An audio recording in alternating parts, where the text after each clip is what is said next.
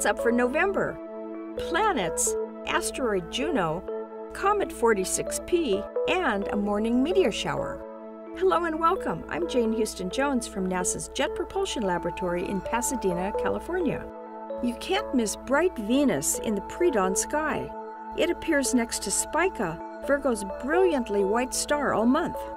You can catch Saturn at sunset this month. On the 11th, the crescent moon is less than 2 degrees, or 4 moon widths away from the ringed planet. For Northern Hemisphere observers, Jupiter is visible at sunset for the first week of November, but then it becomes lost to view on November 26th as it reaches solar conjunction. Solar conjunction is when the Sun is directly in between Earth and another planet. Next month, Jupiter will reappear as a morning planet. Mars has its own meetup with the Moon. It continues to be brightly visible in the evening sky. As it moves farther from Earth in its orbit, it will fade in magnitude and shrink in apparent size. Mars will be easy to see on November 26th when NASA's InSight mission lander touches down on the red planet.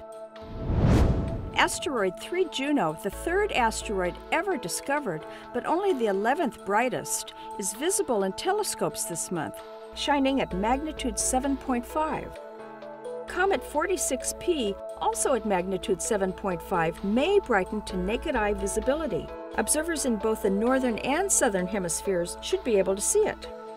Finally, the Leonid meteor shower peaks November 17th as dust from Comet 55P Tempel-Tuttle passes close to Earth. The Leonids are best seen after midnight your local time, once the moon has set. You should also be able to see some Leonids on the 18th, 19th, and 20th. The maximum for any of these nights is only 10 Leonids per hour. Next month we'll wrap up the year, and I'll wrap up 12 years writing and presenting What's Up. A new presenter will resume the series in January.